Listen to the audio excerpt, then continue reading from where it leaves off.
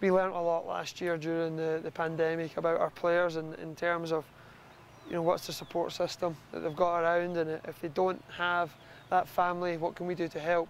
So when you're bringing in a new player like Raiko, and you know his brother's in town, you know, it's a great start. He's settled in so well. The players have really taken to him, and that's where he'll make obviously his teammates and his friends. But just to know that he's got that support here with his brother, no, it's great, because we know when the players are happy off the field, they're certainly a lot better on the field.